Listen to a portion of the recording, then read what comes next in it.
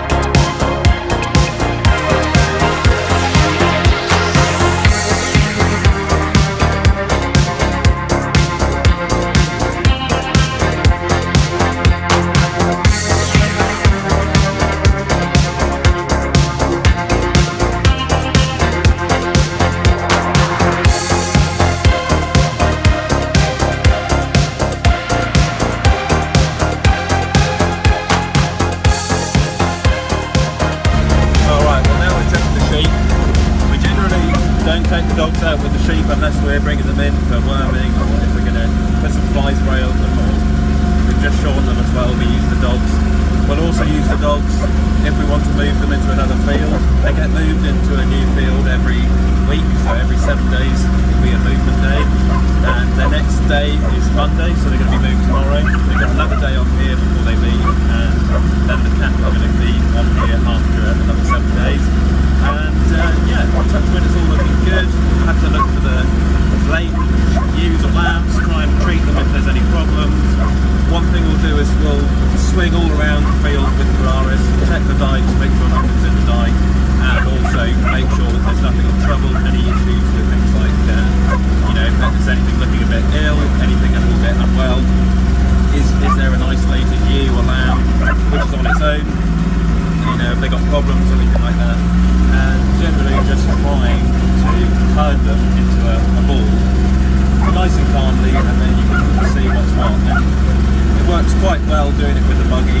We used to use the quad for years, and the quad was okay, but of course when it rains it was you know, not so good, I guess, and that's the advantage I suppose of the buggy, is you get the cover over your head, which is quite nice in the winter when it's really cold and wet. But generally it's working quite well. The buggy's going really well in the gullies as well, in the muddier areas. You know, it copes well on the land. And I have been stuck in this field a couple of times with the previous buggies. There's a few wet holes, and I guess that's what a winch would be really good for on this vehicle, would be so that if you did get stuck on here, you could always pull yourself out. Not so much of an issue in the summer, more of a problem in the winter when it gets quite wet towards autumn time. You will get stuck if you're not careful, and like you know, all these marshes on the Broads, you've got to know the lay of the land. And luckily, you know, growing up on the marshes, I've learned the lay of the land to some degree, and I'm always learning. But there's a lot of gullies and dikes which will catch you out if you're not careful. If you put a novice in this field to check the sheep, I guarantee they'd probably either get stuck or they wouldn't, you know, they'd crash the vehicle. So, you know, they're not easy marshes to navigate. They are quite difficult, and they take a little, you know, they take a fair few years to get used to before you can do anything on them. And that applies also to making silage journeys. You've got to know what you're doing, otherwise you'll be in trouble. So once you get used to them, they're not too bad. You just got to stay away from the dikes and the gullies and the wet holes. But they are really heavy, like heavy clay, and that's why you get wet holes sometimes where there's like a saturation of water that you can't predict. They are pumped off every few weeks. with an electric pump, but the pump can only do so much, and you can't stop Mother Nature as well. So yeah, these are all looking well. Once I'm happy, we'll clear off out of here and move on to the next field and check the cattle. They don't look too bad. They've just been shorn as well, so they're not bad. Sometimes you get them on their backs, but that's more when they've got lots of wool. At the moment they've been shorn, so they should be fine. We'll be weeding the lambs before long as well for the abattoir, come June, July time, so they're finished on grass, which is quite nice. They've got a lovely flavour to the meat, you know, roast lamb. They taste absolutely wonderful, and we'll be keeping a couple for ourselves this year as well, for the family. Well, these stores, I'm going to move them across to another field today, and then tomorrow they're going to be moved back across to another pasture where they go once a week, so leave these across.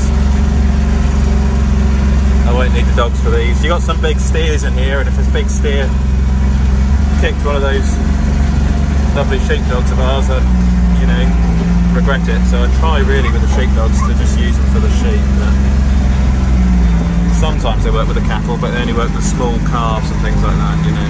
Not a bad job to do on a Sunday. Some people spend the Sundays watching TV or Netflix or working on their car or whatever. We normally spend it moving cattle or checking sheep. You know. That's what it is.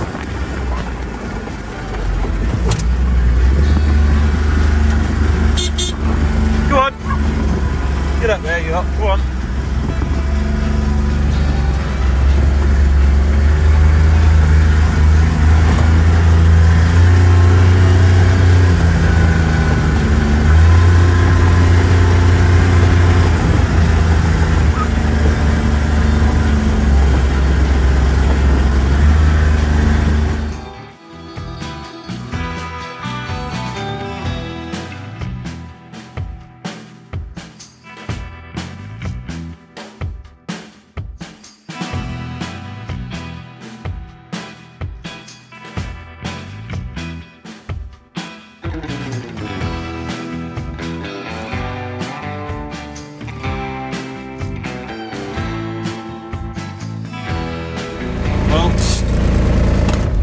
Some cows and calves. You can see Pip's over there, she's so keen.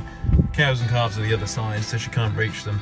And just in between where we are and the cows, there's a gully, like a dike, and it's going quite low, but luckily they've got some water the other side. There's like a lagoon the other side, but that will run out at some point, probably in June or July.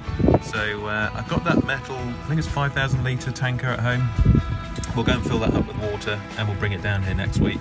There's a couple of like water troughs as well I bring down with the Manitou, and then that gives them fresh water as well when the weather gets drier. And I mean, from now until August it'll be really dry down here, so really need to get that water tanker down here by next week if I can. So stopped off on the way home to check one of the silage fields.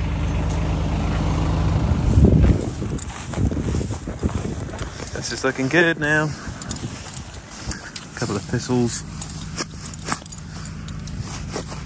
Like the gateway, other than that, pretty clean. But yeah, we'll cut this maybe this week or next week. Lie down, Pip! But yeah, it's not looking bad now. Good boy, good boy, good boy! Well, we're just cooling these calves up. As I got home, we put that silage bale up there this morning. They've been out grazing all day, and they'll come and eat their food in the yard in a minute. Well, it looks like it's going to rain tonight, but the forecast says otherwise. It's going to be dry all week. You know, we're Sunday now. Hopefully this upcoming week we can get that silage cut, ted it, bale it, get it in the yard and start making some silage for 2023, which will be for winter later on this year. I hope you're enjoying your weekend, whatever you're up to, wherever you are in whichever part of the world. And yeah, I'm looking forward to the week ahead. And yeah, I'm going to feed the dogs now. So thanks for watching. Catch you on the next one. Click here to subscribe to the channel and click here to watch another Olly's Farm video.